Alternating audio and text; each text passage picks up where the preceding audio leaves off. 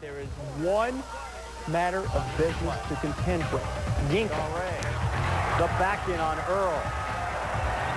On a kick out, Daniels a three. Got it! The streak is over. Yinka Dare, 769 career minutes. He has logged his first assist as a pro. It's over. It's all over. Stop the game. Give that man the ball. Yinka Dare gets his assist. And finally, brother Yinka can spare a dime. Dare with his first career assist, 769 minutes.